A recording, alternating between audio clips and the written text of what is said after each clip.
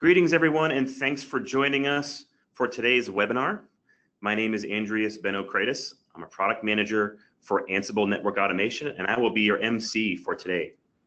Today's Ansible Network Automation webinar is being hosted by Ratul Mahajan and Samir Parikh and is titled Validating Pre-Commit Network Configuration Changes at Scale with Batfish and Ansible.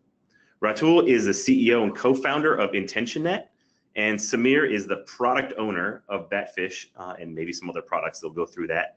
And they will go through the fascinating world of pre-commit network change validation, as well as Ansible integration. So before we begin, I want to make sure we go over a few housekeeping items. All participants will be on mute for the duration of the webinar. So if you have any questions during this presentation, we ask that you use the questions feature in the webinar app on the right. So if you look on the right, you will see a little tab, a little twisty that says questions. Feel free to use that if you have any questions, because you will be on mute. Ask your question there. If there's any time at the end of the webinar, we will address as many questions as possible. For some of the easier questions, we'll post those in the questions app as well, so that everyone can see it. Last but not least, this webinar is being recorded and will be made available on the training and webinars section of ansible.com by next week, possibly this week if we have some time. So keep your eyes open. If you want to see the replay for this and send it to your friends and family, that'll be by the end of the week. So appreciate you all being here, and without further ado, let's kick things off. Before we actually get to the meat with Intentionet, wanted to give you a couple of quick announcements from the Ansible side.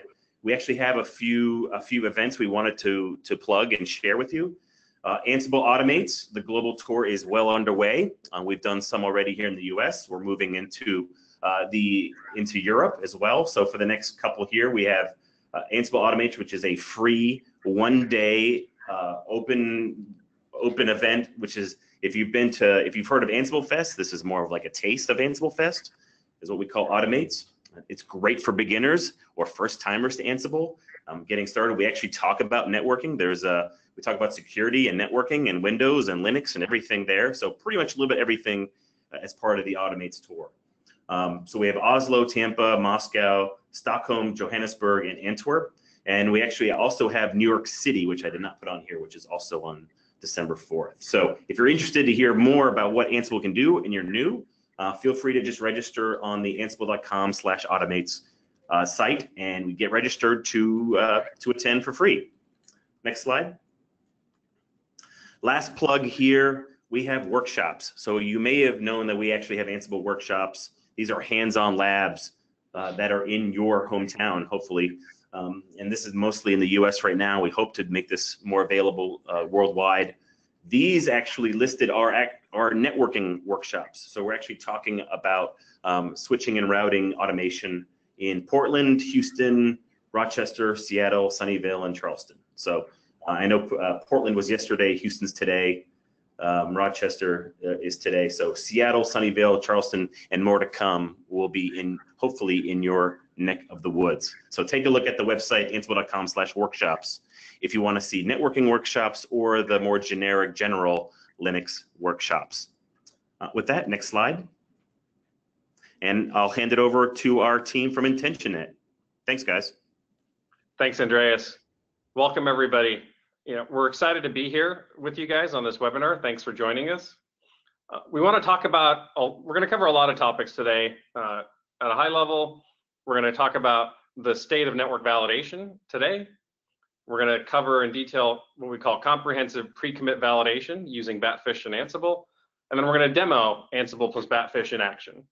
And we've got plenty of time for Q&A, so please keep your questions coming throughout the session, and we'll cover them at the end. So real quick, who are we? So Intentionet, we're a company based in Seattle, Washington. We were founded in 2015, and we have our funding from the National Science Foundation and True Ventures. And our mission is to enable organizations to build networks with security and reliability guarantees. And there's a specific emphasis on these guarantees where we want to help you have provable guarantees. So our mission is to help you prove that your network is secure and reliable, along with guaranteeing that it is secure and reliable. So what are we building? So in order to achieve that mission, we are building a comprehensive network validation solution called Batfish. Now, Batfish today is an open source project. It's open sourced under the Apache 2 license. We've got a growing user community, including multiple Fortune 500 companies. And we have a growing developer community from developers at Intentionet, ourselves, Princeton, BBN, Microsoft, and others. So why are we building it? We see this amazing trend in networking around automation. And network automation enables you to scale, it enables consistency, and it provides great speed in operation. But the one missing piece in network automation is it doesn't guarantee correctness. A single typo can bring down your entire network. So I found this quote online the other day: to err is human, to propagate errors massively at scale requires automation. Effective change validation is so crucial in any automated workflow. So let's talk about what makes change validation effective. We see two broad attributes of effective change validation. One is that it is proactive, meaning you can perform it before deployment of any change to the network, and it happens automatically and continuously. The second is it's comprehensive. And by that I mean it meets production scale, and it covers all possible flows, failures, and routes. So let's talk about some of the validation methods that we have in use today. A very common validation technique we see is text analysis. So what this lets you do is it lets you check for the presence of specific configuration attributes. Is an NTP server set? Is it set to a specific value? Is a DNS server set? Do you have AAA properly configured? And it's very easy to do this pre-deployment, but the one downfall is it's not comprehensive. And the reason it's not comprehensive is because it's not validating any specific network behavior. It's simply checking for specific text in your configuration file. And because every vendor language is different, the text analysis tools are vendor specific and also very brittle because they rely on regular expressions. And the hope is that the vendors aren't changing their config syntax often. The other common method that we see is emulation. So emulation, historically, people have done this with physical labs. More and more equipment vendors are releasing VMs or containers of their images. So now we can actually virtualize these emulation platforms. But what emulation allows you to do is you can check very specific network behaviors. For instance, are all your BGP sessions up in your emulated environment? Can my test client reach the DNS server in the emulated environment? And then you can play around with different link failures, saying, I've got redundancy, let me fail this link and see what happens. And make sure that all these other attributes still hold true. And of course, you can do this all in before you deploy the config but it's not comprehensive.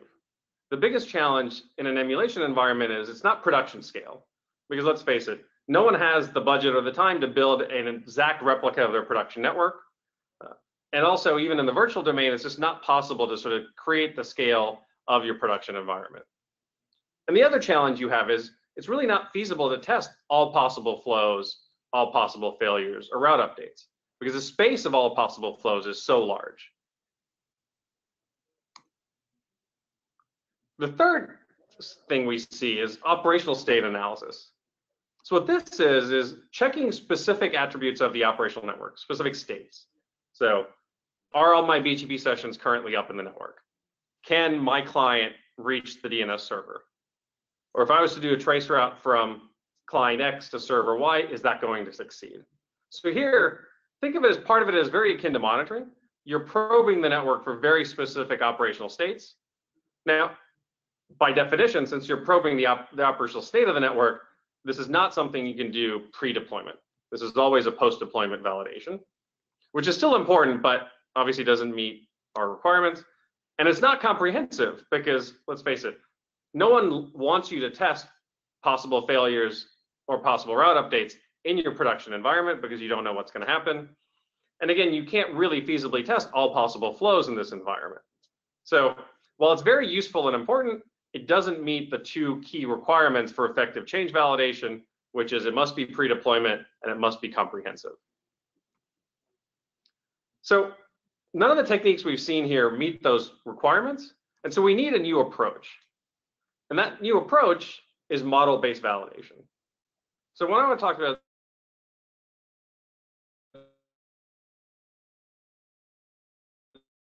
analysis. So what model-based analysis allows me to do is it allows me to check all possible network behaviors. It allows me to check if any flow can go from one subnet to another. So can I cross isolation boundaries? It helps me check that all clients can reach the DNS server, not just a specific client or a subset of them. And I can test if any link failure will cause a service disruption for any of my applications. On top of that, I can do all of this pre-deployment because I can do this just based on the configurations of all the network devices. And it's comprehensive because I can do this at production scale. And like I said, I can test all possible failures, all possible route announcements, all possible flows. And so Batfish, the solution we built, is an example of a model-based validation tool. So let me tell you more about how Batfish works. So to get started with Batfish, all you have to do is feed it the configuration of all your network devices. Now, we support all the popular network vendors. Very common question that we get, whether it's Cisco, Arista, Juniper, the cloud providers, and the list is growing every day. So you feed these network configurations, and then on the back of that, we build a set of models. The first model we build is a vendor-neutral configuration model. So we normalize the vendor syntax into a common data model that we use to provide all the analysis capabilities of Batfish. On the back of that, we create a routing model. So we do a full route simulation, and we build the ribs and fibs of the network that would be generated by those specific configurations. And the third thing is we build a mathematical model of the network behavior. So we turn these first two models into a set of equations, and this is the key for providing that comprehensive network validation that I talked about. This is the thing that allows us to check all possible packets, all possible link failures, all possible route announcements. So these network models, coupled with our analysis engine and your network policy, is what allows us to provide this validation. And so when you run a candidate configuration change through Batfish, what you're going to get in the end is a list of certifications. So the set of policies that are passing, and then a set of violations. So very specific details around each policy that is being violated and why it's being violated. So let me talk a bit about network policies. So in Batfish, the network policies are specific network behaviors that you want to make sure always hold true. We typically see three broad categories of policies. We see security policies, reliability policies, and compliance policies. So let's take security policies. Security policy could be that no traffic must pass between subnet A and subnet B. Or all traffic between my branch offices must be encrypted because I'm connecting them over the internet. Or no route advertisement or announcement should disrupt any of my internal traffic. A set of reliability policies might look like no single link failure should cause an outage for any of my services. I think our GitHub friends would have really liked to be able to have had this check in place before their maintenance window 2 weeks ago. Other checks would be, I've got my data center fabric and I want to make sure that all my leafs have complete reachability, that I have all leaf-to-leaf reachability. Or I want to guarantee that no matter what the change is, that my DNS servers are always globally accessible inside and outside my network. And a compliance policy might look something like, all my devices must only be accessed via secure communication methods, so SSL, SSH, SCP. You might have a set of site standards that everything in my data center in London must use this NTP server, must have these SNMP settings, etc. And then you also might have a policy that says, I should have no undefined references on any of my device configurations. All of these policies are things that Batfish can evaluate. And when it does that policy evaluation, It guarantees the correctness of your configuration of your network for all possible packets, all possible link failures, and all possible route announcements. So how do you use Batfish in its policy framework? So there's a couple of different ways you can envision leveraging Batfish in your network. The first and most obvious one is as part of a network CI/CD pipeline. So because Batfish is pre-deployment and comprehensive, you can use that to build your pre-deployment validation. But you can also plumb it into post-deployment validation and provide that continuous validation that you need in your CI/CD pipeline. But it's not just relegated to this automated pipeline. You can also use it to test very specific network scenarios. You've got a disaster recovery plan, you've built out infrastructure, use Batfish to test if the disaster recovery plan is actually going to hold true. So that if that disaster occurs, will the network fail over correctly? Will your services still be accessible in the DR site, et cetera? Or more routine stuff that we've seen people do all the time is you've got a maintenance window, you've defined your mop. Before you go into the maintenance window and execute your mop, test it out in Batfish to make sure that no step in that mop is going to create an outage, even in the maintenance window. So helps you really shrink down on the time of the maintenance window and reduces the odds that you will have an error post-maintenance. So what I want to talk about today is this very specific sort of first use case in that CI/CD pipeline, which is pre-deployment change validation. About that with Ansible and Batfish. So this is just sort of a sample workflow that you might use. You want to make a change. You've got a set of Ansible playbooks that you use to make that change. The Ansible playbook is going to use your predefined Jinja templates to generate configs. Those configs all go into your source control. And then as soon as the configs are generated, you kick off your validation test with Batfish. And now here, Batfish is going to pull the latest configs that you want to evaluate and run the predefined network policies against that. And if there's any failures, you're going to get a notification back saying these specific policies failed and why. And that gives you enough information to sort of start that process over. And then you go back and you author the change again. And you do this until Batfish finally tells you that all my policies have passed. Now at this point, either manually or hopefully automatically using another playbook, you would deploy that to production. But now you know you have proof through the Batfish results that that change is safe to deploy in production, that it's going to meet all your requirements, it's not going to create an outage, it's not going to open a security hole. So with that, let's jump into the demo. Let's see Batfish in action. So I'm going to kick off my Ansible playbook. So let me go back. Let me explain the scenarios first. So what I'm going to show you is two scenarios off this base demo network. The first one is I'm going to expand my data center fabric by adding a new leaf. And then on that new leaf, I'm going to enable a new set of services. And so I'm going to update my firewalls and change the whitelist policy on those firewalls. So the first example is going to expand my data center fabric by adding this new leaf, LHR leaf 03 to pod 1. And then I'm connected to that is going to be a host subnet 10.1.5.0/24.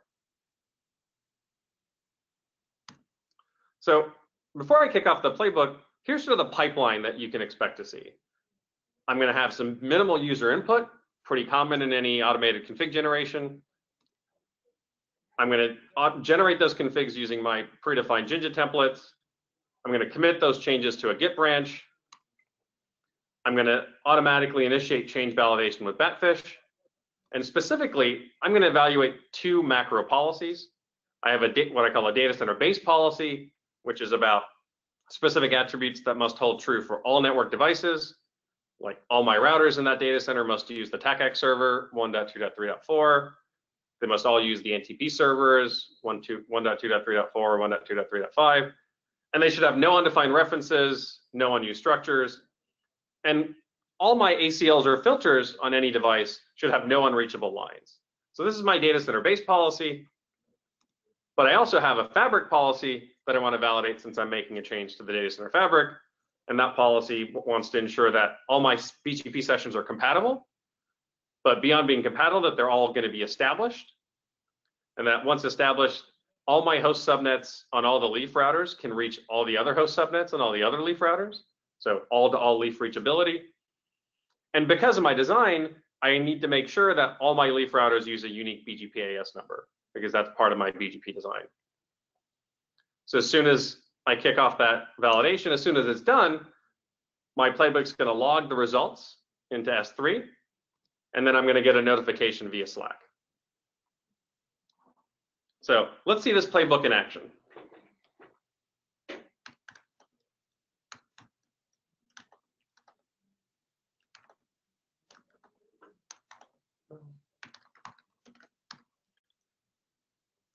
And when I build playbooks, I like to use a lot of tags so that it gives me the ability to test each individual component as I'm developing. So that's why you see these various tags. So I'm going to provide my basic input. The new leaf I want to add is LHR leaf 03. Within my data center, I'm specifically adding it to pod number 1. And then I need to give it my BGP AS number. And then I'm off to the races. So while this is running, let me show you the playbook. So my master playbook is very simple. I'm importing very specific playbooks underneath it to do the different tasks that I outlined in that pipeline. Think of it as a way to provide various gates in your automation workflow. I have a playbook that's sort of adding my leaf, a playbook that's creating the candidate snapshot. I'm uploading it to Git, I'm validating it, generating my logs, uploading my logs to S3, and then I'm notifying, getting a notification via Slack. So if I look at my validation playbook, it's a pretty simple playbook. We've created a set of Ansible modules for Batfish. And so all I'm doing in this playbook is calling into that Batfish Ansible module, telling it, hey, this is my network, and this is the new candidate configuration set that I want to evaluate. Please run all my policies, register the results, and then export them once you're done. So at this point, I should have been completed. Crap, does not exist. And there we go. So we've gone through and we've successfully initialized the configurations and the snapshots.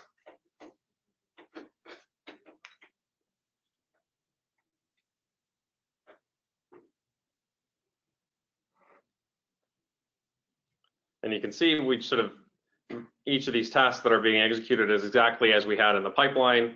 So we pushed the change to Git. We called our play to validate the snapshot. We're analyzing that candidate and we're generating the results. And now we're updating the logs to S3. And we have a Slack message. So if I look at my Slack channel, I see the notification. The result failed. Let me bring up the errors real quick. So this is the log that gets generated. I can see that my data center base policy, all the checks passed, but in my data center fabric policy, I have 2 failures. The first one, which is all leaf routers have a unique BGP ASN, and then all leaf-to-leaf reachability. So if I look at the first failure, I can see exactly what happened. I reused ASN 65002. It was already in use on leaf 2. So my input was incorrect. So, and that's exactly the reason why the second check failed. So now I'm just going to go ahead and fix that and rerun things.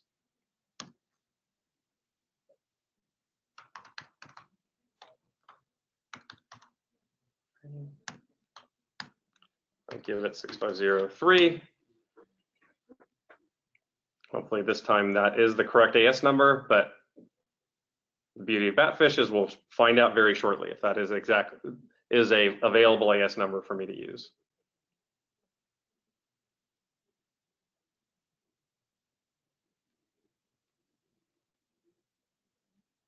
So you can see we're committing the new changes into Git, kicking off the validation job again, and everything passed. So got another Slack notification.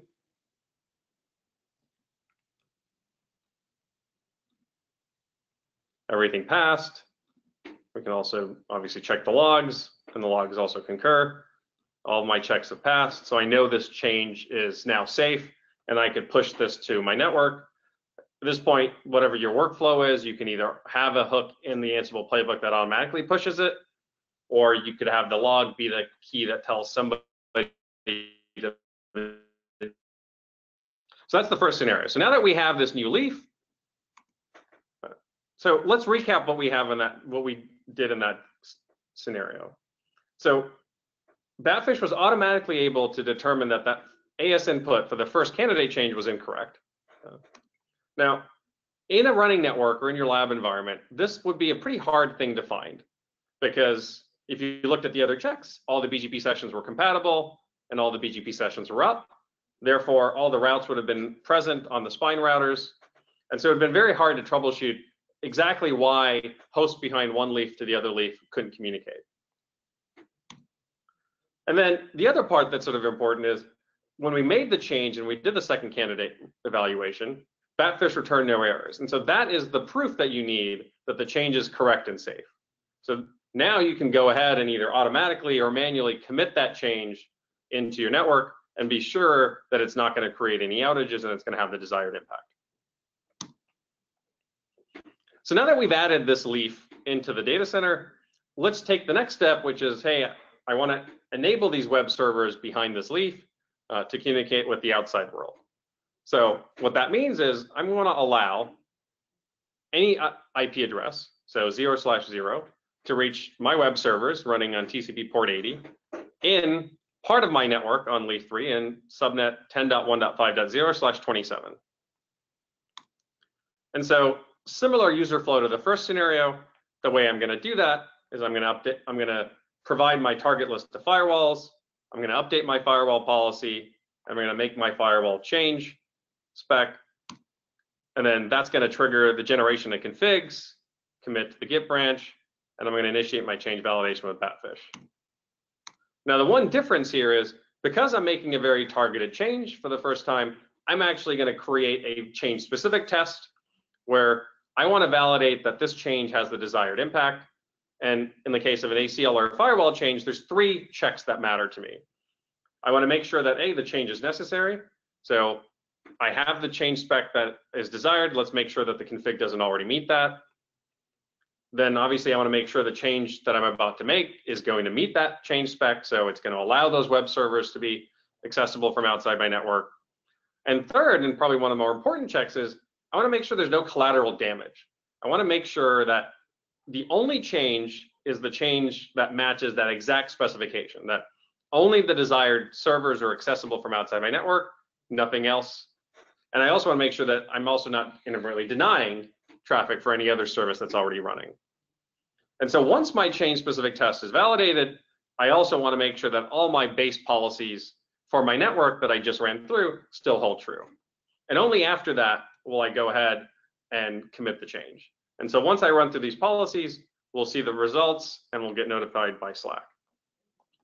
So the first thing I need to do as part of my input is I actually need to change the ACL that I want to run on the firewalls. So I have my ACL definition in my source of truth to sort of prevent myself from having any typos. I've got my change written out. So now I've updated the source of truth for my ACL definition for my firewall. And so now I can run my playbook. So now I'm going to run.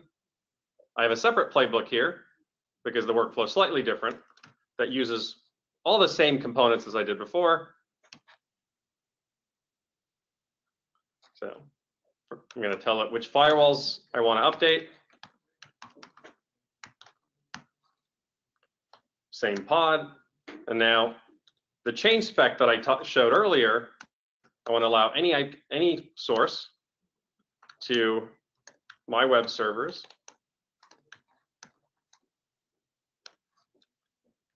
with TCP port 80. And now I've gone ahead, and that's going to kick off the generation of both firewall configs from the templates. And then as soon as that's done, the rest of the process is going to happen. Configuration will get loaded into Git, and then Batfish will evaluate the changes.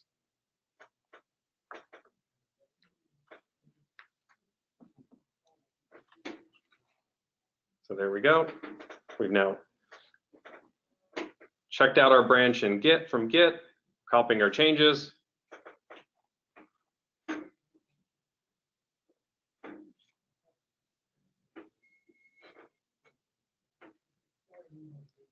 Gone through and now we're evaluating our ACL specific, our change specific tests.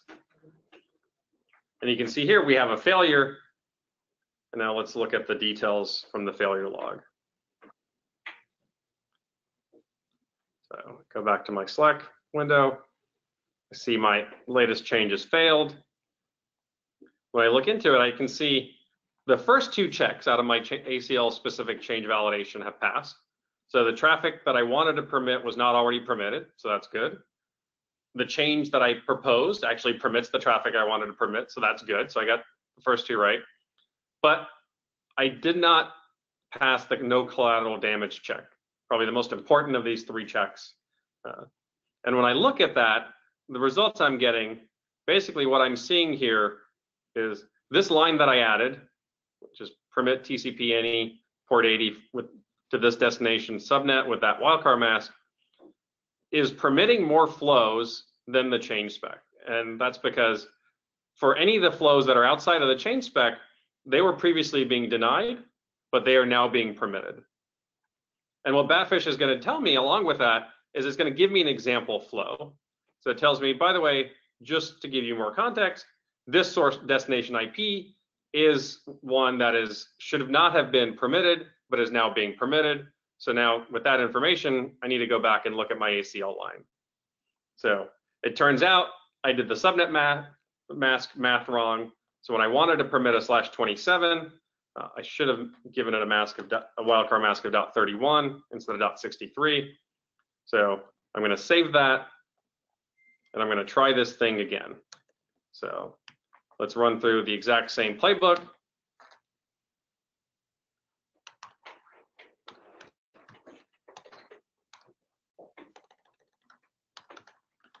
So make sure I get both of my firewalls.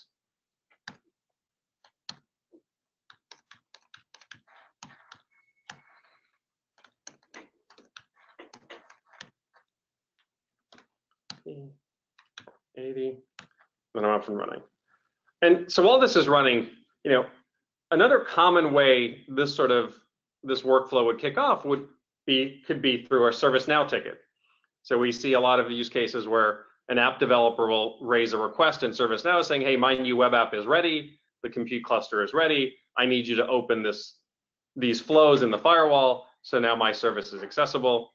So just like I provided that change spec as input through the command line, this very easily could have just been pushed to the Ansible playbook via that ServiceNow ticket. And so we've gone through and we've run through all the same steps. We've created the configs. Now we're validating. So here you see the ACL validation play is kicked off. That passed. And so now it's going through and it's going to validate my general network policies. And it looks like that change was correct, so everything's passed. But just to be sure, we'll wait for that Slack notification.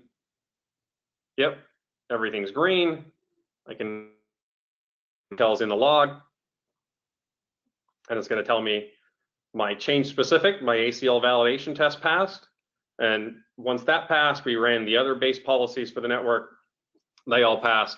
And so now I'm good to go. So let's recap what we just walked through in this scenario. So using Batfish, we were able to automatically determine that the firewall change that I made the first time was incorrect. And the interesting thing is this error would have been very difficult, extremely difficult to find even in lab environment, let alone production. Because if you think about it, the change was partially correct. I needed to enable access to a set of web servers from outside my network, and that first ACL change did that. But obviously the issue was that it opened up a bigger hole in my network than I needed to just for those services. And You would sort of find this in lab or production mostly by luck, by in your test scenario, if you crafted the exact correct set of packets and flows, you would have potentially found that through your test. And it requires you also to have very specific negative test cases, not just affirmative ones. And as everybody that's sort of written test plans and test cases, you know, you immediately first think about, how do I validate that my code is correct? And then you sort of think about, okay, what are all the negative ways that this code could fail? And then you start writing those, and those tend to never be as complete or comprehensive as the affirmative ones. And then obviously the important point is when I looked at that second change, Batfish returned no errors. So once again, that is the proof you need that this change is correct and safe. So in a workflow, whether it's automatic or manual, once you see that from Batfish, that log will tell you now it's safe to go deploy this change in your environment. So before we open up to questions, just want to summarize what we talked about today. So, you know, automation is extremely important and an extremely important part of the network engineering discipline, but without effective validation, it's very risky. And Batfish is that tool that can provide that comprehensive pre-deployment validation to complete your automation pipeline. Because with Batfish, you can ensure that your network is always secure, reliable, and compliant. And hopefully you've seen through these demos that it's very easy to embed Batfish into your automation pipeline. We spent a lot of time, we've built a lot of resources to help you get started with Batfish. Please check out our Jupyter notebooks, our YouTube videos. And as always, find us on Slack. We're happy to answer any questions and help you go down this journey of integrating Batfish and providing validation as part of your network automation workflow. So with that, I want to thank you guys again for joining us, and let's open it up for questions. Great, thanks, Samir. Appreciate that. We do have some questions. The first one is, does Batfish have a webhook I could call on a Git commit?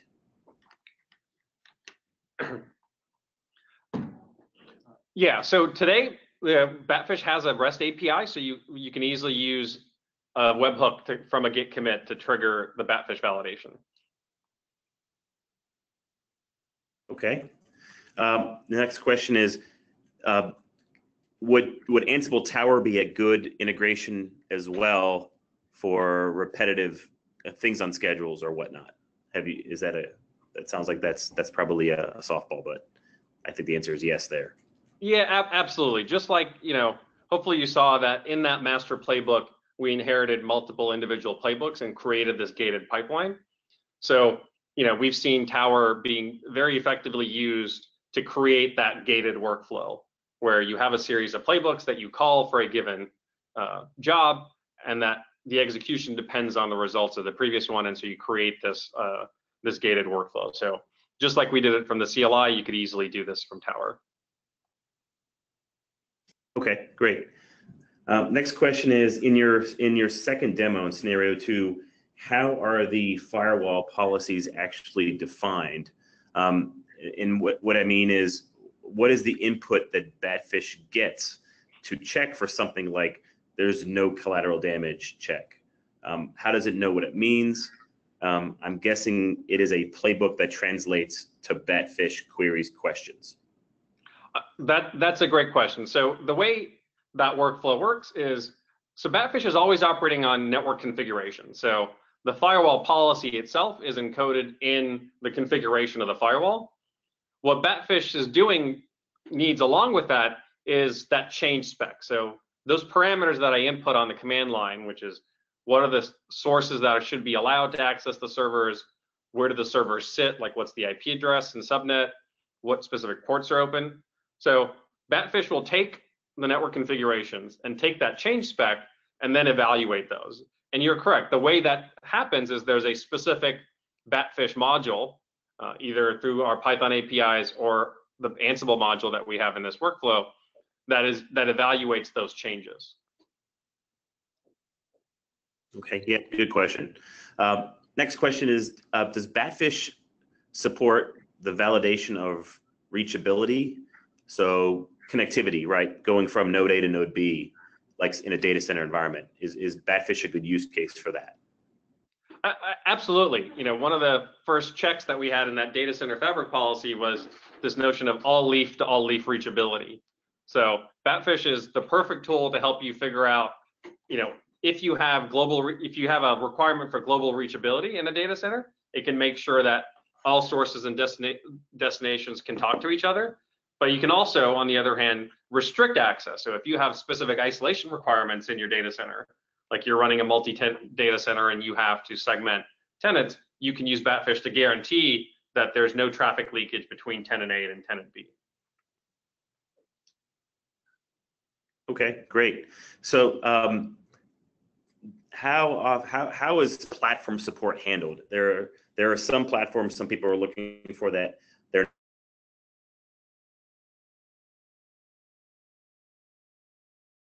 in the list of competitive devices you support. There's someone looking for Nokia routers, for example. How would someone want to get other devices set up there? So we are always excited to work with customers to add new device support into Batfish. So the way we've built the solution is to make it very easy and modular so that we can easily add new devices. So the reason we create that vendor neutral config model and use that as the basis for analysis is that it becomes easy for us to, once we build parsers for new network devices and new vendors, all the analysis capabilities are available for that new platform. So we're not doing vendor specific work for these analysis modules.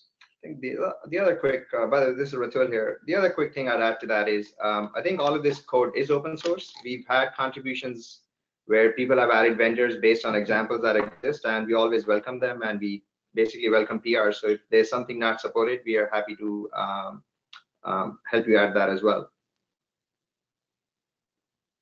Great. We got lots of questions. This is great. Thanks for that.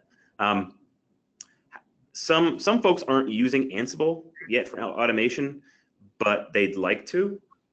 Given this, can Batfish help get people to start using Ansible? I think absolutely. I mean, one of the things that we talk about, that's missing in an automation pipeline is validation. So, by having the ability to integrate a service like Batfish into your automation workflow, it becomes very easy to sort of now justify building out your automated workflow, picking a platform to do it. And again, we have a pretty rich Python API.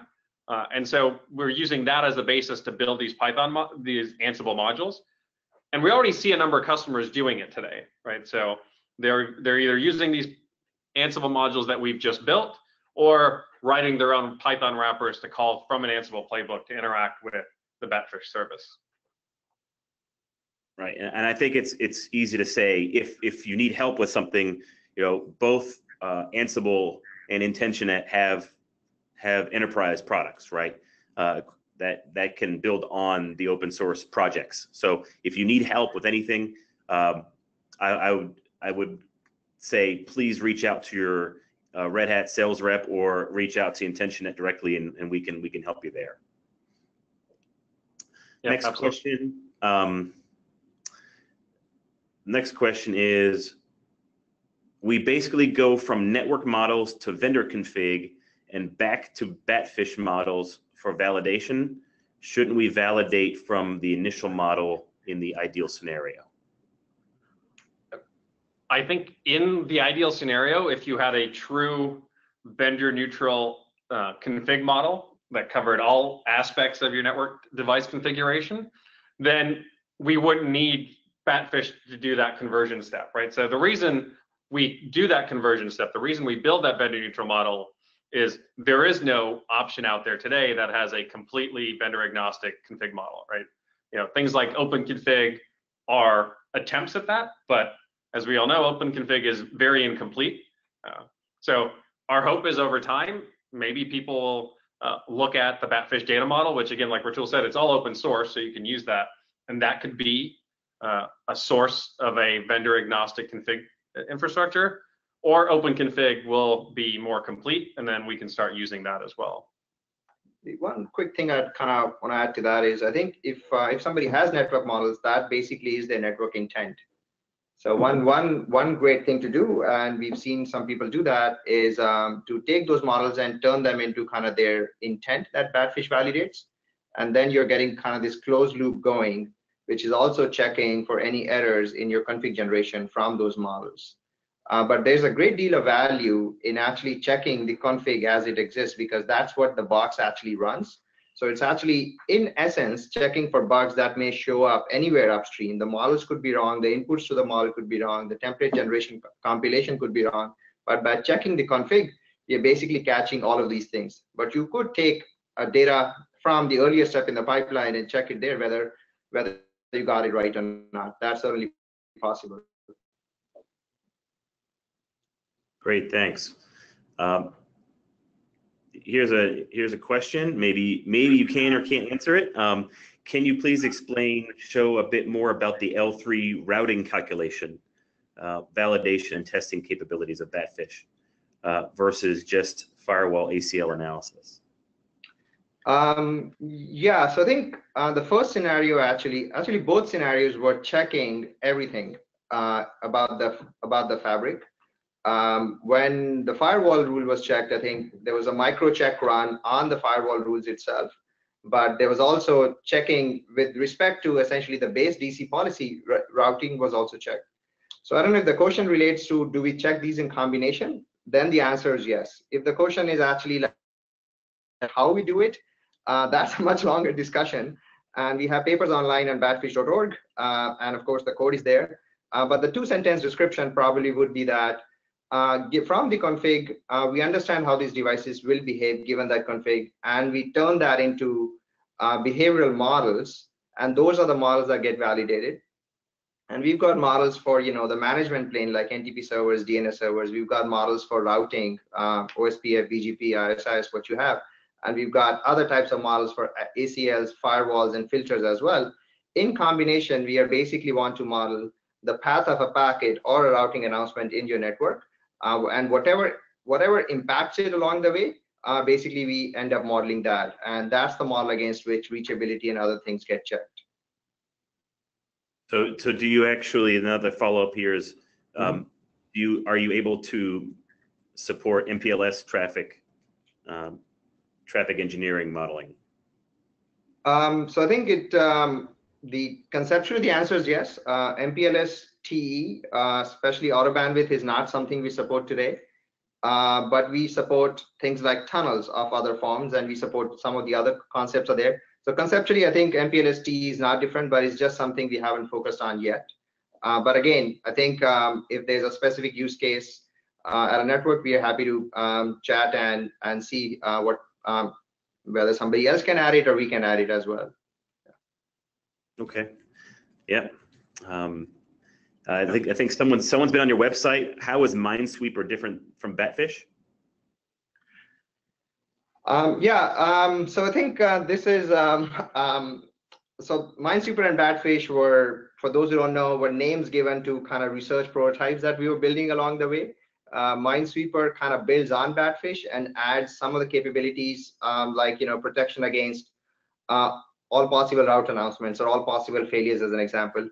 From a user standpoint right now, I think, or from a code standpoint, there's no difference. Everything is essentially Batfish. We don't try to maintain that separately. I think when Minesweeper work got done, it got bundled into Batfish itself, but its separate identity exists only so far as a separate paper with the specific techniques explored in that paper written. But unless you are a researcher, Minesweeper versus Batfish shouldn't matter to you as a user or developer. Right, and I guess that maybe that's also probably the same answer. I know I've gotten a bunch of questions about the data modeling, about what is it, Yang, is it OpenConfig, et cetera. To the user, that shouldn't matter, right? I guess if you're a developer, you probably would, but if you're a user, that probably wouldn't matter, correct? It really wouldn't matter. I think underneath the covers, and Samir alluded to this, what happens is the first thing we do is take the vendor config and turn it into our internal vendor neutral model. We happen to represent that in JSON. But that's just kind of internal to the tool itself. Yeah. But to the user, it probably wouldn't matter unless you want to, tinker with the model itself, just as a developer or as a research or some exploration. Okay. So do you have a website where you can see the full list of supported platforms that your data model supports? Some people are asking about, you had talked about firewall, so they're asking about, is it Checkpoint, is it Palo Alto, is it Fortinet, is it ASA? Do you support all those? Where do you find that? So the GitHub repo and the GitHub page has a lot of documentation on what's supported. So the quick answer, we support Palo Altos, Juniper SRXs, and Cisco ASAs today for firewalls. And as always, we're happy to work with anybody that has other firewalls that they want to add in. And we welcome GitHub issues and PRs. So the beauty of an open source project is we can sort of all contribute to that and improve it and sort of expand coverage. I think I see a couple other interesting questions. So there's one. We're going to do one more. Go ahead. We're going to do a couple more and then wrap it up. So if there's any there, we do have some. Go ahead. If you see some good ones. Yeah. So I think one good one that comes up is, how is connectivity to external networks validated? Is there a way to input routes to a model, example via a BGP session? That's a great question. So we focused on this demos on sort of the just configs, but absolutely, you can feed external eBGP data, route announcements into Batfish, and then in its route computation, when it builds the route models, it will factor that in and allow you to validate how traffic can come into your network, how traffic is going to leave your network, what destinations outside of your network you can reach, et cetera. So we can fully incorporate external BGP route announcements into the overall validation. There's a question around, how do you compare against other modeling solutions, example forward networks? The biggest difference, I think, between us and what Batfish does and what I can speak more confidently about the research techniques behind where the company came out of, like heterogeneous analysis. So we have, the difference is that we are pre-deployment change validation. We can do some of post-deployment as well. I think we are pre-deployment in the sense we can take your configs and actually produce the network behavior that will emerge without pushing configs to the network. Forward or header space analysis, they focus on essentially pulling the network state from it and reasoning about it completely. So the difference in essence is, what is the input based on which you build the model, because that then dictates what can and cannot be validated. So for us, the input is things like configuration and routing announcements coming from outside, and then we can pre-deployment produce the network behavior that will emerge. Forward and header space analysis, they will take the input to the model is fibs and other operational state from the network. So it works as an operational state analysis tool. And one of the beautiful things I think they do, and us as well, around, like, it's not just monitoring. You actually are building a rich model from whatever your input is, and then that gives you comprehensiveness. But the difference tends to be like whether or not can you do the extent to which you can have some pre-deployment checks going. Yeah, I mean, I think just to add to that, the quick summary I would say is, the big difference ends up being, how are you computing the models? Are you computing the ribs and fibs from the configurations, or are you building the models based on ribs and fibs that are provided to you by the network elements themselves? And that big distinction determines whether you can be pre-deployment or you're post-deployment. So there are a few questions there. We see, Andreas, you tell us when you want to stop. Otherwise, we are happy to take them. Yeah, you go ahead. We'll probably take a couple more. I want to usually like leaving a few minutes at the end, but I know we've got a couple there. You feel free to, you can go ahead and answer which ones you want. I'll cut you off in a couple minutes. All right. So I think we see a question on, how are policies defined? That's a great question. So the way policies are built is, you using our Python SDK, you write a series of checks, and then we turn that into policies. So, the policies that I showed over there is, we have a specific Batfish check that says, make sure there are no undefined references. And then using that, you add that to your policy. So the policy is just a collection of these different checks that Batfish can do, that you organize in a logical grouping. And all of that is done today through the Python SDK in the open source world. And then in sort of the closed source world, we have a web UI that also aids you in policy creation. I think another one online is, can Batfish verify checks in the format, tell me who will talk to who? So the answer is yes. So internally, I think what happens is, we can, if I'm interpreting the question correctly, we can actually produce the full reachability matrix of the network from the source locations to ending locations and what packet headers will, and that's what kind of like the model can essentially produce.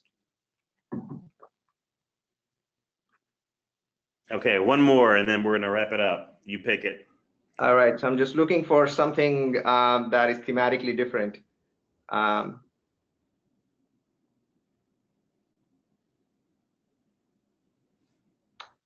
Yeah, so I think this one's kind of interesting question, which is, do we understand differences between vendors when it comes to protocols? So the answer is yes. I think our code essentially encodes what I think of as like, the experience of an experienced network engineer around understanding vendor differences and what exact config lines mean. And when we build the model, and also when we normalize the vendor config, I think those differences get accounted for in the way you might expect those to be there.